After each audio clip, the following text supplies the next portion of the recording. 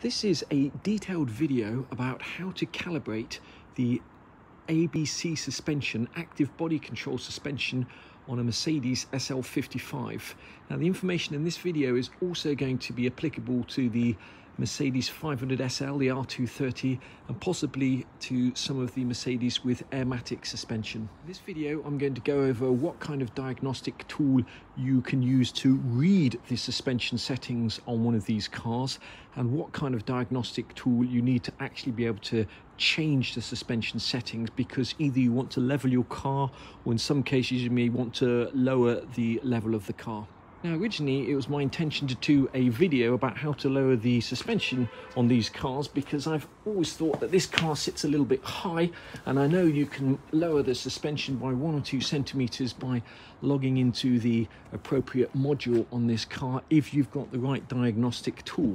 Now unfortunately, when I attempted to do that, I ended up breaking the ABC suspension and ended up with an ABC warning light on the dash. Now I spent weeks trying to get rid of that ABC warning light, all sorts of different configurations, and in that time I learned an awful lot about what the various modules do, what you need to set them to, and how not to do things. I'm going to share some of that information with you, which will hopefully avoid you breaking your ABC suspension and possibly even allowing you or enabling you to lower your car or level your car should you need to do so. Just a little bit of background on this car. A friend of mine bought this car from new. He paid about £100,000 for it when it first came out, and I bought it from him at the beginning of 2022 for not too much money, I thought at the time. And the day after I bought the car, I had an ABC visit workshop light come on, and it transpired that one of the plungers in the rear struts was faulty, and I ended up replacing that, and there's a whole video about that. Now the point of mentioning that is that to identify that fault, I use this scanner here, which is the iCarSoft version 2 scanner. This scanner here is not a lot of money. I think it's about £130, and is excellent for being able to read all the modules in your car and tell you what the errors are. But what you can't do with a module in this price range is actually change any of the settings. Now, if you want to actually make changes to any of the modules in your system, you're going to have to spend a little bit more money than something like the iCarSoft. You can get onto eBay and buy a knockoff, Chinese knockoff of the DAS Star system, or you can get along to a company like Autel and look at their MaxiDAS DS808, which does pretty much everything that Star does, not just for Mercedes, but you can use this on any other car as well. Just before we get started and plug a scanner in, I'm going to try and explain to you what some of the figures that you're going to see in the diagnostic tool actually mean. You're going to see plunger settings in millimeters, you're going to see voltage readings in volts, and you're going to be asked to put in angles and all this kind of stuff. And I'm going to try and explain to you in simple terms what those figures are, what range they need to be in, and what happens when you change them. Now there'll be lots of people that know how a standard suspension system works, and possibly how the ABC active body control suspension system works, but for those of you who don't, I'm going to give you a very quick rundown using this little mock-up here of how the ABC system works and what's happening when you're actually changing the various settings on the diagnostic tool. Now most cars will have a suspension system something like this. You'll have a control arm here that's hinged at the top, and that will be attached to the wheel, and then you'll have a spring attached to the car, and as the car goes over a bump, the spring will absorb those bumps, and running through the middle of the spring will be a shock absorber that damps down that spring motion. If you didn't have the shock absorber, the car would carry on bouncing up and down. Now it's important to realize that on the ABC suspension you have a spring and a damper as well, or a shock absorber, but it's encapsulated within the actual strut. And the difference is that the top of this strut here can have oil, hydraulic oil, pumped into it, which effectively lowers the whole system like this. And as you lower the whole system, you'll see that the actual level from the wheel arch to the top of the wheel is increasing, and you're increasing the height of the car. Now when you're driving along, there's a very sophisticated computer system that pumps hydraulic fluid into the various struts on the car to keep your car level in corners and to keep the nose coming up and going down when you're accelerating, etc. But when you're calibrating the height, or when you're using the height button in your car, what you're effectively doing is you're moving this whole spring down like this. And when this gets to here, when we're in the diagnostic tool, you'll see that the plunger settings are measured in millimeters, and that 0 millimeters is effectively when this gap here is at its greatest, like so, and the distance between here and the wheel arch is at its greatest. That's important to remember. Now, logged into the diagnostic tool, you'll see something called height settings, and attached to this control arm here is a little servo just like this, and when you move this servo up and down, it generates a voltage through this wire, tells the computer exactly what level this little unit here is at. So when you move the control arm down, this is moving down with it, etc. And those voltages have to be within a certain range when you come to calibrate your car. Now, herein lies the first unusual thing, okay? These little servos here do different things on different sides of the car.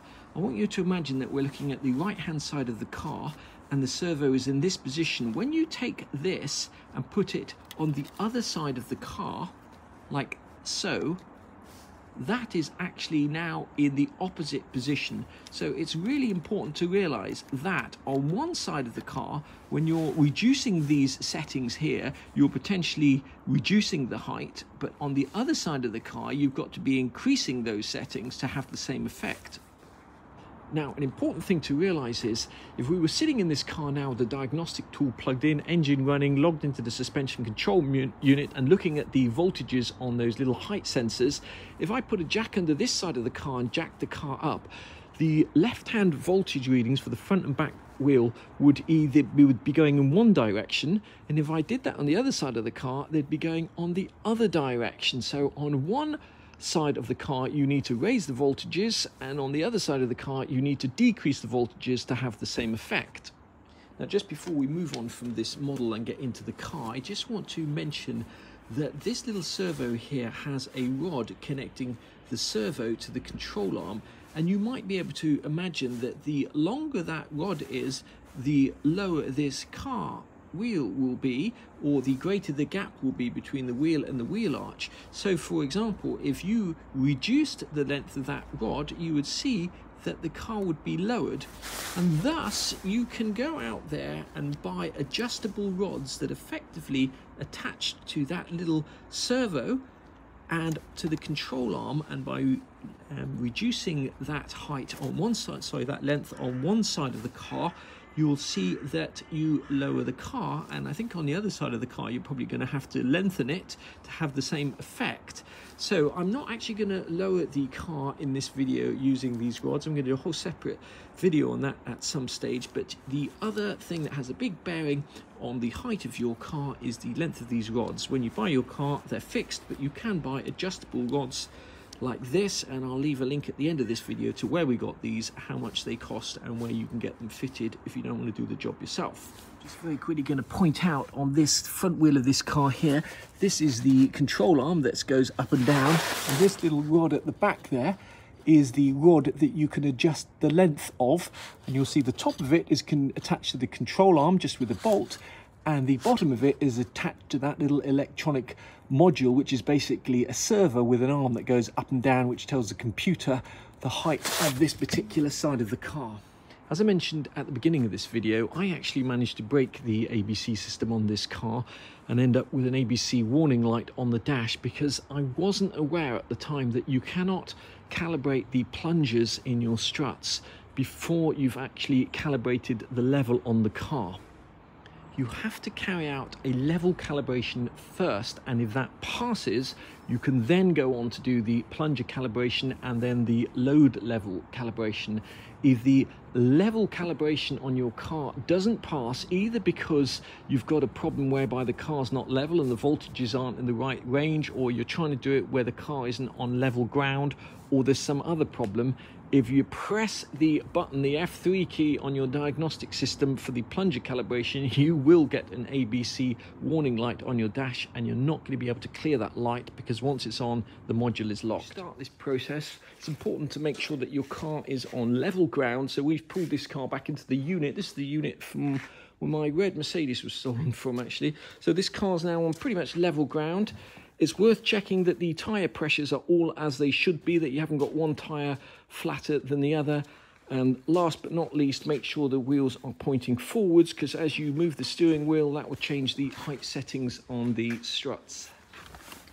For those of you who don't know or have not plugged in a diagnostic tool before, the cable plugs in just under here. This just clips open. So I've just switched on the Autel, and then I've plugged it in, and we're going to choose Benz.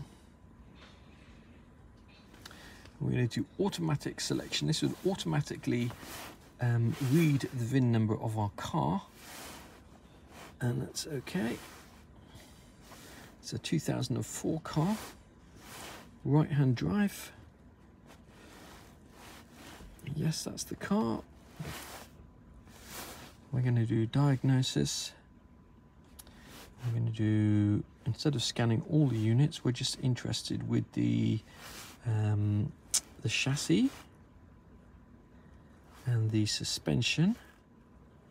Now, if you want to calibrate the plungers in your struts or change the height of the vehicle, you're going to go into special functions. But on this particular unit here, if you touch active test, this is the section you'd go into if you wanted to do the rodeo on your car. There is there in the bottom left-hand corner, for example, if you wanted to warm up the ABC fluid prior to changing it.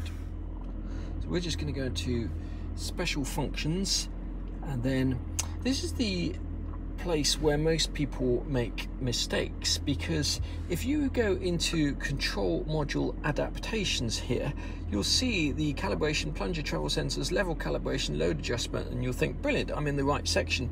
But if you make changes in that section there, you'll find that when you turn the car off and then the next time you turn the car on again, none of those changes will be saved. So if you want to actually have the changes saved because you want to change the height of your car, you need to do it via the initial startup. Then you want to go to that option there, and you'll see the same options: the plunger, sensor, travels, level calibration, and load adjustment. So on this car, we're going to start off by calibrating the plunger travel sensors. We have actually replace one of the sensors, one of the rear plungers, when we first got this car, so it's probably a good time to actually calibrate it. We never did that after we changed it. Everything seemed to work fine.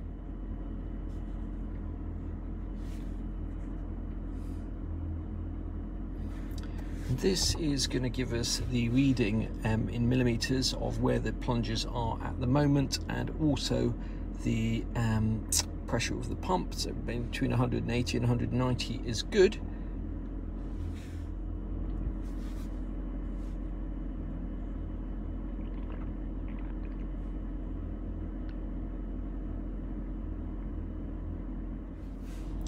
We're just going to press OK.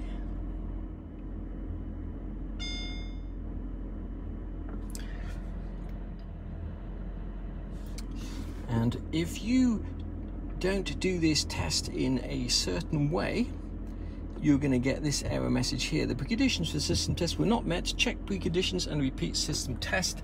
And then you're going to get this ABC visit workshop warning. Now if you want to calibrate your levels, and these are all within spec here, you should in theory just be able to hit the next button and add some angles, which hopefully you've measured with a Rome's gauge or an inclinometer meter, can't pronounce that.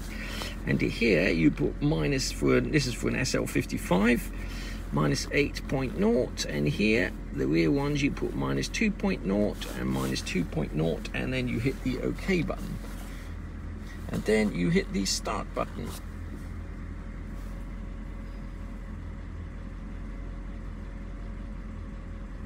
Now I'm going to do a spoiler alert and tell you that the MaxiDAS DS808 diagnostic tool is brilliant for logging into the system and allowing you to do things like rodeo and all that kind of good stuff. However, when I did a level calibration, or try to do a level calibration on this device with all the right settings in the car, it would fail every time. and I could not clear the ABC Warn Visit Workshop light on the dash. I had to take this to a independent Mercedes place in Bristol. They put their star system on this, used exactly the same settings as I had been using, and the calibration worked perfectly well. Now we are down at BG Griffiths in Bristol. They are one of the leading independent Mercedes specialists, and it's going to be considerably cheaper getting them to sort out that ABC fault than it is taking the car to Mercedes. What these guys are doing is they're using top of the range, state-of-the-art wireless system here. I'm wondering where the wires for the car are, but there aren't any. And they're just doing a full scan to see what the car throws up. Obviously this is throwing an ABC Visit Workshop code there. Obviously when you fit a new module, you're supposed to copy the old stuff off the old module and transfer on, but obviously you don't know what settings are.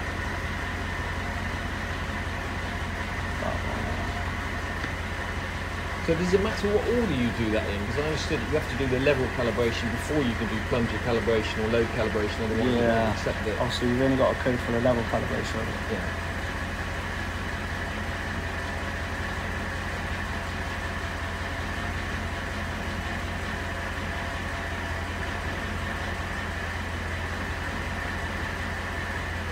So those figures all look kind of inspect to me. Yeah. You ain't going to get them exactly. No. Also should be -8.3 and -7. So we're doing -7. I did -8 and -2. And yeah, that's what I kind of read, but you know what the internet's like, isn't it? Yeah. I don't know if it made a difference whether you did -8.0 or -8, whether it's expecting 0.0 or not. Yeah. -8. And -2 and -2.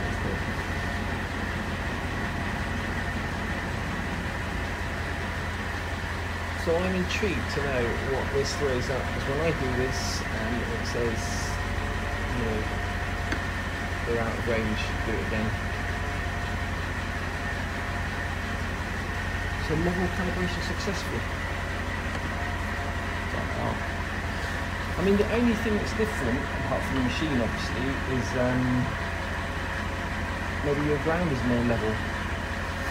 Possibly.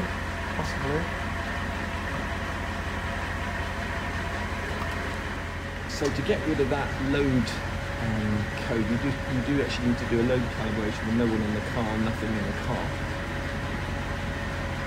Every time I've done the plunger calibration, that seems to work absolutely fine. What does the load measure? When you see the load settings, you see -6 mil, -6 mil, -4 mil, -4 mil, whatever. I'm not too sure, to be honest. No, we don't really do many of these. They're getting quite old now, aren't they? 17 years old, this one is.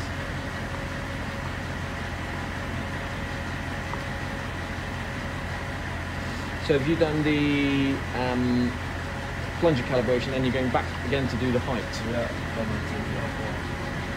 hopefully.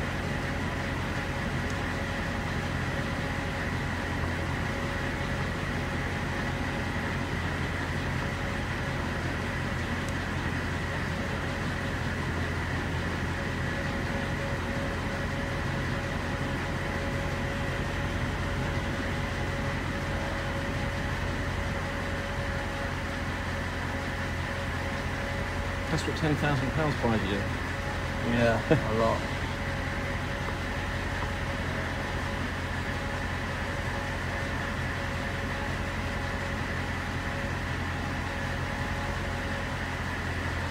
Okay, so when the calibration and everything, the height calibration and everything's been successful, you log into those are all, the figures are the same.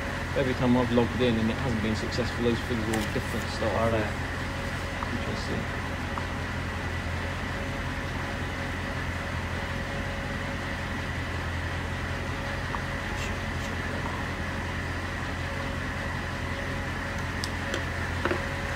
Super busy, but they're also super nice, and having fixed the error code, we are going to, or they're going to let me plug my system in here and see basically if I now try and do a height calibration whether it works, in which case The only thing I was doing wrong before was not having it on level ground, and if it doesn't do it, obviously they're going to roll their eyes and think we've got much better things to be doing than messing about with your SL55. But let's just turn this car on.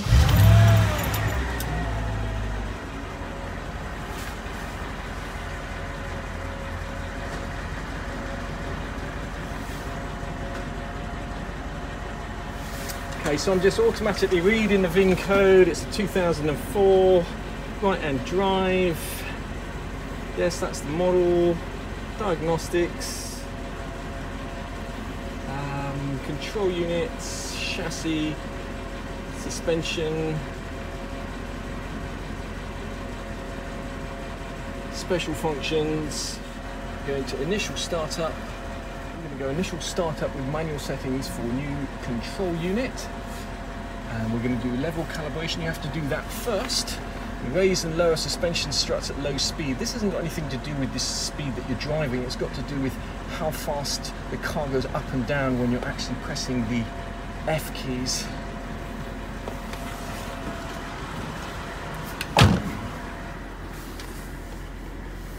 Okay, so we're going to press the next and see what happens. There's no faults on this car at the moment. And we're going to put in -8 and -8.